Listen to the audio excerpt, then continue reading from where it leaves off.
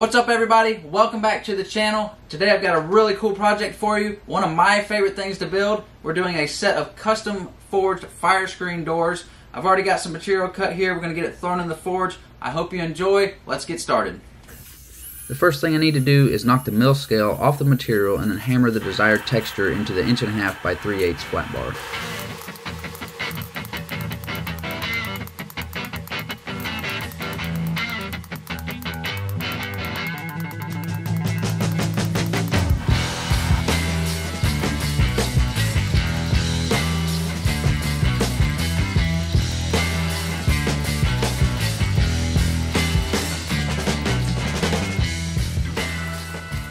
Alright, so this is the material that's going to make up the main structure of the fire screen. We've got the texture in it now.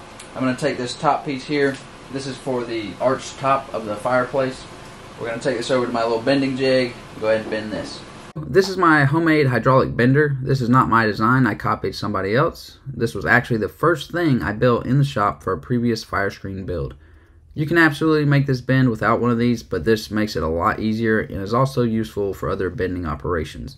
The first thing we're going to do here is make a center mark on the material and some more reference marks so we can keep this bend somewhat consistent. We will match it perfectly to the drawing I have on the table. It may take a few times going back and forth, but we will get it there. If you have any questions about this jig, feel free to ask me down in the comments and I'll get back to you as soon as possible. I'll try to leave links to the hydraulic ram and foot pedal in the description.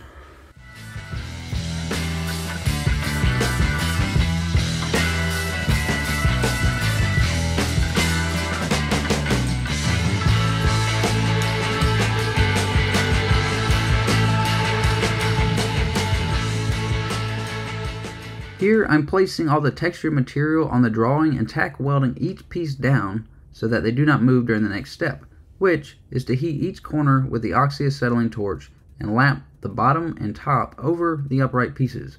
I'm using the wire wheel to bring out the blue color that I want. Quenching the material also brings out more of that deep blue color we are looking for.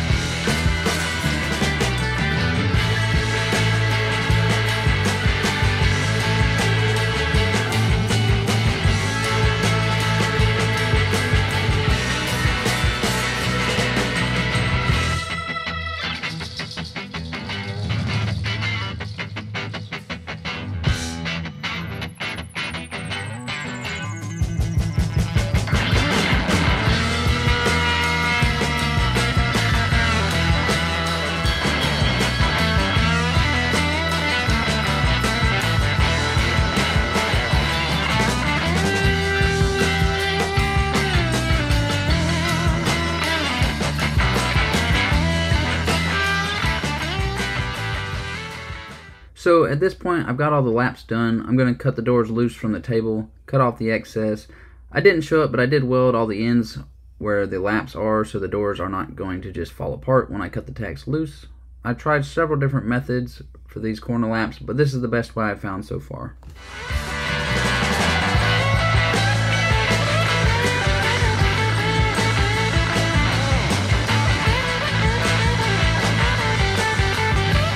Now I'm marking out where I'm going to be drilling holes for the faux rivets. I am marking out the corners first because they're pretty straightforward, and I also need the corner points so I can make measurements for each side.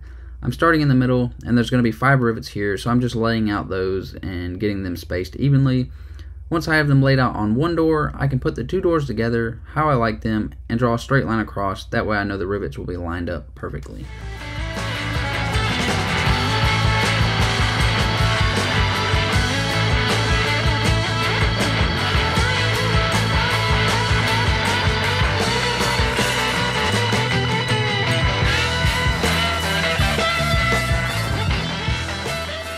This is 1 inch by 1/4 inch flat bar. This is the material we will be using for the handles. Pretty simple design on the handles. I'm going to match the texturing that we have on the rest of the frame, Put a slight taper and bevel on all the corners.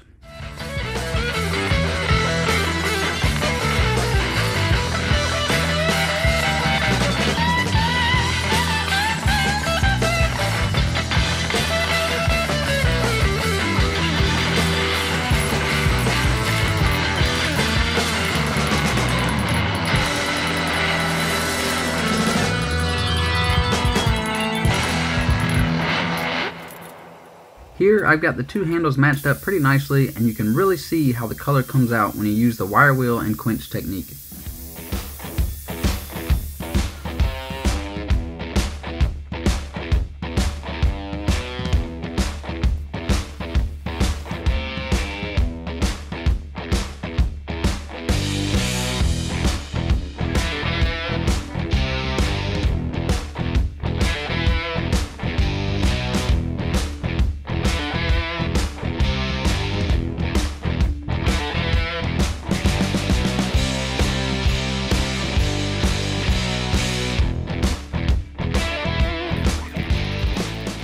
This is 1/8 inch material that we will be using for the latch mechanism.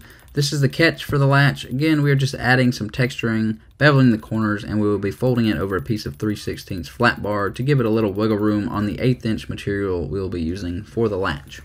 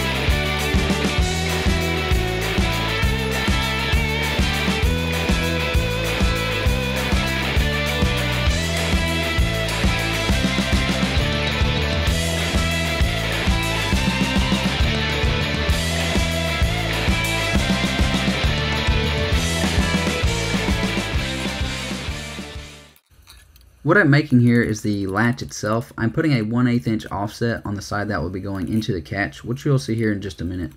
One thing I really like about these Accio and Doyle anvils is how easy it is to clamp material directly to the anvil. This is a really nice feature. Here, I'm just going to add a little bit of a scroll so that it's easier to manipulate the latch.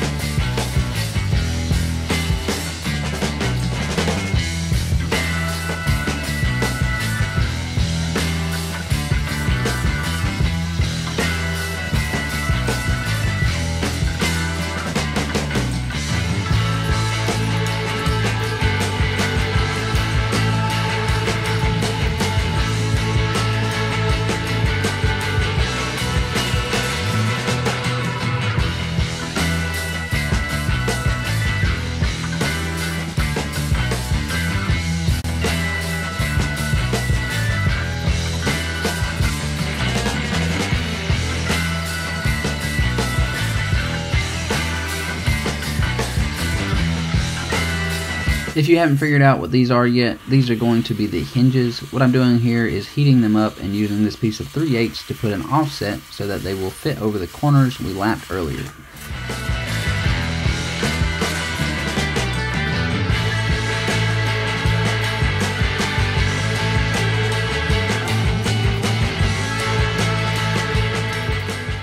I'm drilling these holes with a 17/64 bit, and then I'll be tapping them with a 5/16 18 tap to accommodate the bolts that will hold the hinges in place. If you're doing any significant amount of tapping, I definitely recommend buying a decent set of taps. The cheaper ones break easier and they don't cut as well and can be a real pain to use.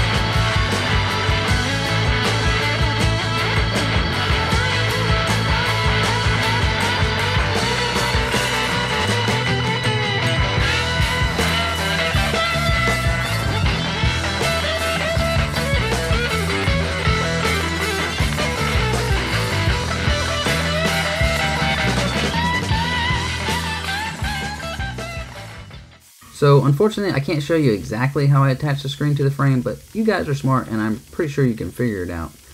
Pretty much the last step before I'm ready to paint is to put a little bit of color in all the bolts that will be visible on the front of the screen. I'll be using the same technique with the wire wheel and quench tank to really get those colors to pop. Here I'm applying an automotive grade clear coat that has proven to hold up very well on previous fire screens. This is the finished product. Let me know what you guys think. And I'll leave some pictures of previous fire screens. Thanks for watching, and don't forget to subscribe for more videos like this.